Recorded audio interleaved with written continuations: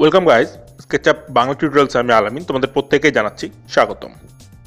স্কেচআপে টিউটোরিয়ালের ব্যাপারে আমাকে অনেকেই মেসেঞ্জারের মাধ্যমে বিভিন্নভাবে বলেছে, তো আসলে সময় সুযোগের অভাবে আমি এটা আসলে পূর্ণাঙ্গভাবে করতে পারছি না।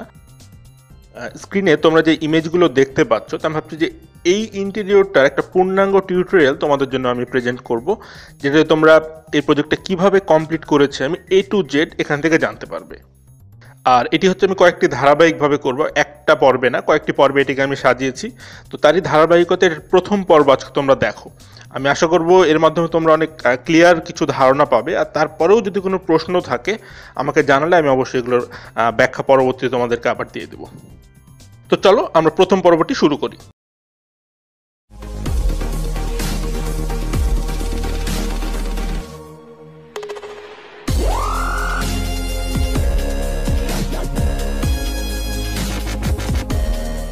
তো গাইজ, এখানে তোমরা যেটা দেখতে পাচ্ছ এটাই হচ্ছে সেই ইমেজ যেগুলো দেখছো সেগুলোর সেটা র ফাইল, অর্থাৎ এটা হচ্ছে স্কেচআপ ফাইল। এই স্কেচআপ ফাইলটাকে রেন্ডারের মাধ্যমে বা আউটপুটটাই হচ্ছে সেই ইমেজগুলো। তো এখানে দেখো আমি বিভিন্ন সিন আর কি সেট করে রেখেছি, সিন 1, 2, 4, 14, 12, 15, 16। তো এগুলো আসলে যখন করি তখন সিরিয়াল ঠিকই ছিল, আমি কাজের সুবিধার্থে সিনগুলো আসলে একটু এলোমেলো বা আগে পিছে করে নিচ্ছি, যার কারণে হয়তো 4-এর পরে 14। আবার কিছু কিছু ক্ষেত্রে আমি সিনগুলোর নামও পরিবর্তন করেছি, যেমন নর্মালি কিন্তু সিন 1, সিন 2, সিন 3 এইভাবে আসে, বাট আমার এখানে দেখো সিন 2, 3, 4 এগুলো আছে। তো এই নামগুলোকে পরিবর্তন করা যায়, আমি এটা পরিবর্তন করেছি আর কি। তো আমি প্রথমেই তোমাদেরকে ঘুরিয়ে ঘুরিয়ে আগে এটার বিভিন্ন সিন যেগুলো সেট করা আছে এগুলো একটু দেখিয়ে নিই, তাহলে তোমাদের বিষয়গুলো বুঝতে সুবিধা হবে। আর কাজের সুবিধার জন্য আমি এখানে প্রত্যেকটাকে আলাদা আলাদা বিভিন্ন লেয়ারে ভাগ করে রেখেছি, যেমন ওয়াল 3D, ডোর 3D, ফ্লোর 3D, এই নামগুলো আর কি আমি দিয়ে রেখেছি, যেন আসলে যেটা নিয়ে আমি কাজ করব সেটি যেন থাকে, অযথা যেন অন্য জিনিসগুলো না থাকে। লেয়ারের ব্যাপারে যদি বিস্তারিত তোমাদের জানতে হয় তো লেয়ারের উপরেও আমার একটি টিউটোরিয়াল আছে, তোমরা ওখান থেকে দেখে নিতে পারবে। তো আমি এখানে শুধুমাত্র তোমাদেরকে দেখাই যে আমার এইখানে কি কি লেয়ার আছে এবং লেয়ারগুলো অন অফ করে কোনটা কোন লেয়ারের মধ্যে আছে সেটা তোমরা দেখতে পাবে। যেমন দেখো, ওয়াল 3Dটা অফ করলে ওয়াল চলে যাচ্ছে, যদি ডোরটা অফ করি তাহলে ডোর চলে যাচ্ছে, রুফ অন অফ করলে রুফ যাচ্ছে, ব্যাকড্রপ, কার্টেন, স্কার্টিং, সিলিং, এইভাবে প্রত্যেকটাই কিন্তু আমি আলাদা আলাদাভাবে এখানে লেয়ারে ফেলে রেখেছি, যখন যেটির প্রয়োজন সেটি নিয়ে কাজ করব।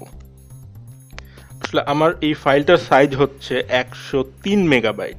তো এটা নর্মালি আমার ল্যাপটপে অন হতে অনেক সময় লাগে এবং কাজ করার সময় অনেক ভারী হয়ে যায়। তো যার কারণে আমি লেয়ারে দেওয়ার কারণে সুবিধাটা হচ্ছে কি, যখন আমার যেইটা দরকার শুধু সেইটা নিয়ে কাজ করব, বাকিগুলোর কিছুই রাখবো না, তাহলে ফাইলটা অনেক হালকা থাকে। লেয়ারের কিন্তু ব্যবহারের এটা একটি বড় সুবিধা। আমার লেয়ার টিউটোরিয়ালে কিন্তু আমি এই কথাটা এর আগেও বলেছি। লেয়ার সম্পর্কে বিস্তারিত তোমরা জানতে চাইলে অবশ্যই আমার লেয়ারের টিউটোরিয়ালটা দেখে নিতে পারো।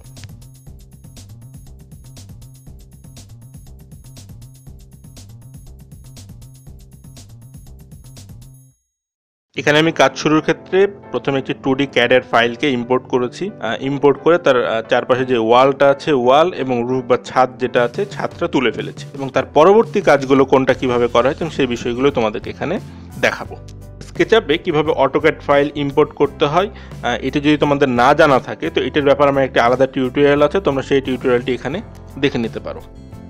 তো গাইজ, আজকের প্রথম টিউটোরিয়ালে আমি তোমাদেরকে দেখাবো যে ব্যাকড্রপ ইউনিটটা আমি কিভাবে তৈরি করেছি। এখানে তোমরা দেখতে পাচ্ছ যে চকোলেটের মতো বা কিটক্যাটের মতো কিছু চারকোনা চারকোনা দেখা যাচ্ছে, একটা টিভি আছে এবং একটা ক্যাবিনেট আছে।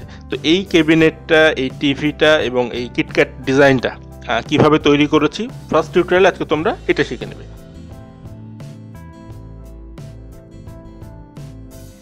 অলরাইট গাইজ, তো প্রথমে আমি যেটা বলছিলাম যে ব্যাকড্রপ ইউনিটটা আজকে আমি করে দেখাবো। তো আজকের মতো এতটুকুই থাকছে। এর পরবর্তী একটা পর্বে আমি এইটারই অন্য কাজগুলো কিভাবে করছি সেটা তোমাদেরকে দেখাবো। তো মনে হয় এই টিউটোরিয়ালটা অনেক লম্বা হয়ে যাচ্ছে, তো নেক্সট টাইম চেষ্টা করব টিউটোরিয়ালটা আরেক ছোট করার। এবং এই ব্যাপারে তোমাদের যে কোনো ধরনের প্রশ্ন থাকলে বা কোনো কিছু বুঝতে সমস্যা হলে তোমরা আমাকে মেসেঞ্জারের মাধ্যমে হোক, ইউটিউবে হোক, যে কোনোভাবে তোমরা আমাকে জানাবে, আমি পরবর্তীতে সেটারও একটা সমাধান দেওয়ার চেষ্টা করব। আর কথা হবে আগামীতে আবার নতুন কোনো পর্বে। সে পর্যন্ত সবাই ভালো থাকবে। আর মোস্ট ইম্পর্টেন্টলি, যদি আমার চ্যানেলটা তোমার সাবস্ক্রাইব করা না থাকে, প্রয়োজন বোধে সাবস্ক্রাইব করে নিতে পারো। Thank you.